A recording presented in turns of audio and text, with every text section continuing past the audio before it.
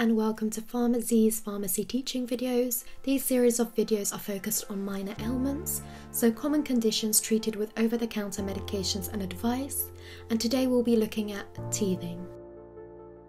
Teething is a process in which baby teeth break through the gums, with most children usually starting to teeth at around 6 months of age, but every baby is different.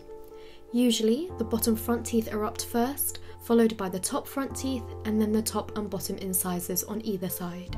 Looking into this in a bit more detail, the bottom front teeth usually come through at around 5 to 7 months of age, the top front teeth at 6 to 8 months, the top lateral incisors, which are on either side of the top front teeth, come through at around 9 to 11 months of age, the bottom lateral incisors, which are on either side of the bottom front teeth, at 10 to 12 months. The first molars, which are the back teeth, come through at around 12 to 16 months. The canines towards the back of the mouth at 16 to 20 months, and the second molars at 20 to 30 months. Most children will have all of their milk teeth by the time they are 2.5 years old. The signs and symptoms of teething generally start 3 to 5 days before each tooth eruption and include pain, so particularly the gum being sore, swollen and red where the tooth is erupting, increased biting or gnawing, drooling or excess salivation, gum rubbing, sucking, irritability, wakefulness, ear rubbing, facial rash due to the effect of excess drooling, flushing particularly on one cheek, decreased appetite, disturbed sleep, and possibly a mild temperature elevation, but less than 38 degrees. These symptoms are usually mild and self-limiting, so it's really important to reassure parents that this is normal. Common conditions that should be excluded in infants with teething symptoms include infection, such as acute otitis media, gastrointestinal conditions such as infantile colic, and dermatological conditions such as atopic eczema.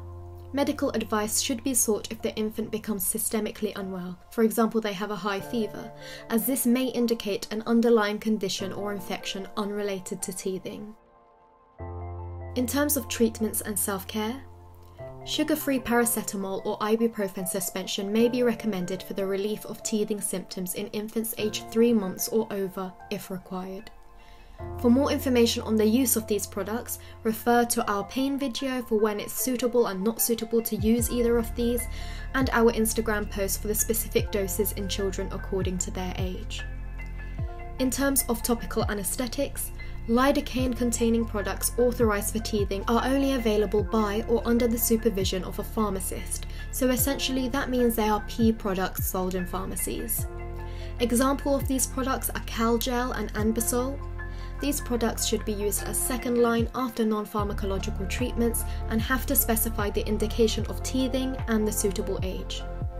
Oral lidocaine for use in adults or in other conditions must not be used. If lidocaine-based teething gels are used, you should advise parents to follow the product instructions carefully, which is typically to apply a pea-sized amount of gel to a clean fingertip and spread the product gently onto the sore area of the gum. This can be repeated after 3 hours if required, but not to be used more than 6 times in any 24 hours. It's really important to avoid oral choline salicylate gels, as these are contraindicated in children under 16 years old due to the risk of Ray's syndrome. Example of products to avoid is Bonjela and Bonjela Cool Mint, so don't get the two types of gels confused. Self-care measures to relieve teething symptoms include having the parent gently rub the baby's gum with a clean fingertip, applying petroleum jelly around the mouth and chin to prevent rashes and soreness from excess dribbling, allowing the infant to bite on a clean and cool object such as a chilled teething ring, which can ease their discomfort and distract them from any pain. Teething gels should be cooled in the fridge but not frozen. For children who have been weaned, the supervised use of chilled fruit or vegetables such as bananas or cucumbers can be considered. As soon as a baby's teeth erupt, you should remind parents that they should be brushing the baby's teeth twice daily with a baby toothbrush and a small smear of fluoride toothpaste. The easiest way to brush a baby's teeth is to sit them on your knee with their head resting against your chest. With an older child, stand behind them and tilt their head backwards. Brush the teeth in small circles, covering all the surfaces, and encourage your child to spit the toothpaste out afterwards.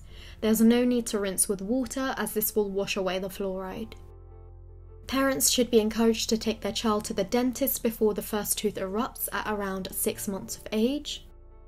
And finally, it's fine to give your baby a dummy, but avoid using them after 12 months of age. Using dummies after this can encourage an open bite, which is when teeth move to make space for the dummy. This can also affect your child's speech development. So that's a very quick video looking into teething. It's quite straightforward, but always bear in mind which products you can and can't use. Most importantly, make sure you reassure parents that the signs and symptoms are completely normal and provide them with support, because a first-time parent may come to a pharmacy for advice. I hope you found that video useful. Please remember to like, subscribe and turn on notifications for our YouTube channel. Also follow us on Instagram and Facebook to keep up to date with posts and quizzes. Thank you.